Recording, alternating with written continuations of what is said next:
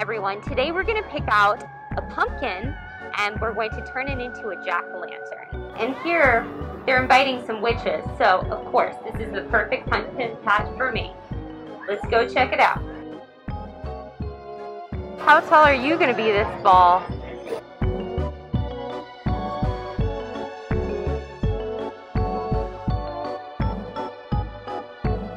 This one's pretty cute.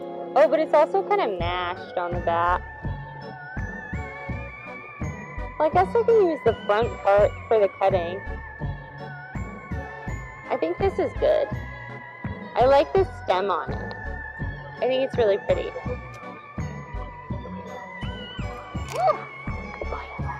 Alright.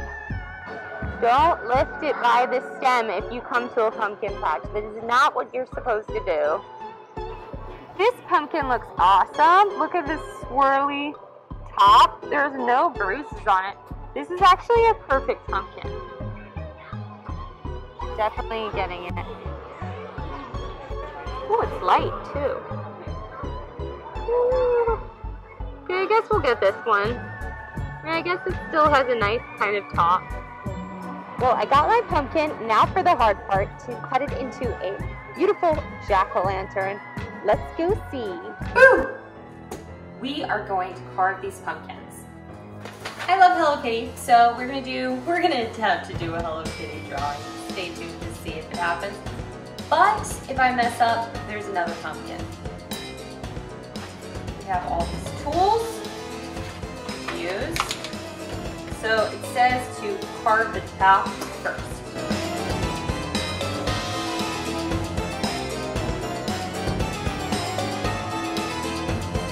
I made it. The top is off. I'm going to save the seeds because I'm going to make yummy pumpkin seeds.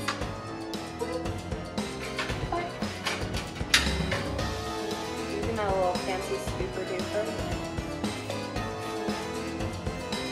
Kids at home, this is messy. Ooh, it looks so great inside.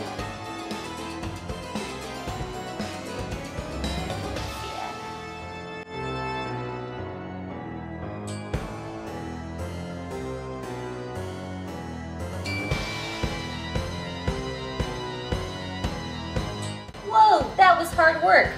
But look all the insides. I got a lot out of there. Now I'm going to draw a picture on. They recommend taping it on, but I feel like I can just draw it on my own, so I'm just going to try that. And again, if I fail, it doesn't matter. Got another pumpkin.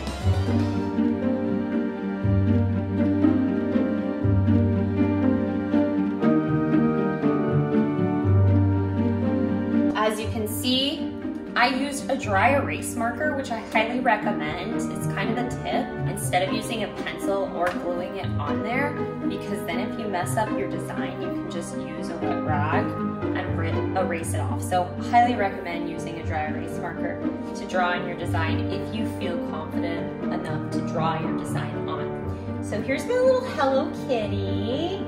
Look how cute. First, we are gonna do the parts, her eyes, her little button bow that are going to be completely cut out. Got my little handy dandy tools.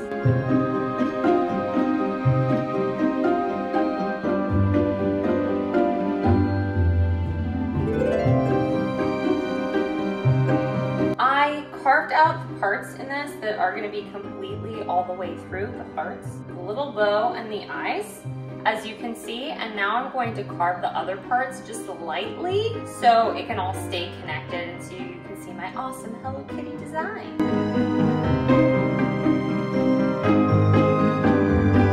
The last part will be the hardest part. So as you can see, I carved out the entire Hello Kitty face. It would have been a lot easier just to do the outline, but you know, I thought it'd be more fun. The last part is going to be the nose. This part's gonna be really hard because I have to do a thick line and not break the whole face in, so wish me luck.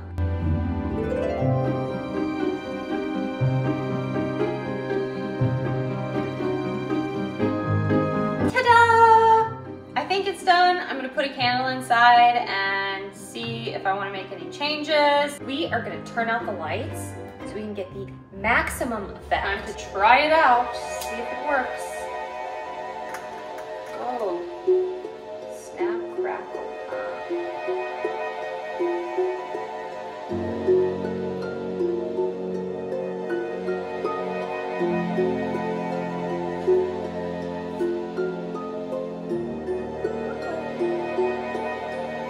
Well, looks like a Hello Kitty to me. See you next time on Boppzworld.